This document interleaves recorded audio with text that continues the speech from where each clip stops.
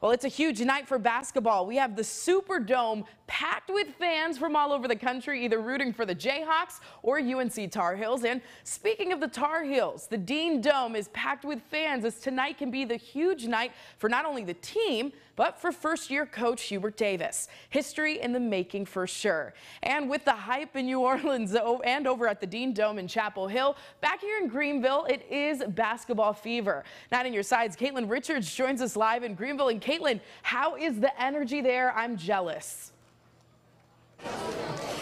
Angie, I wish you could feel the energy in here. The place, I'm at Tiebreakers right now, and the place is packed with UNC fans. There are a couple Kansas fans here and there, but for the most part, there are tons of UNC fans. Now, the Tiebreakers workers, they told me that the place started getting packed around 7 p.m., people gearing up to watch the big game while they drink and eat the wings.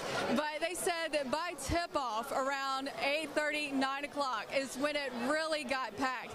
And I just wish you could feel the excitement in here. Every time a point is scored, people are up in their seats cheering on their favorite teams. And for the most part, the room is full. If you can see behind me, all light blue colors cheering on for UNC. As you can hear, they're getting more and more rowdy. And so I might just join in on the cheering.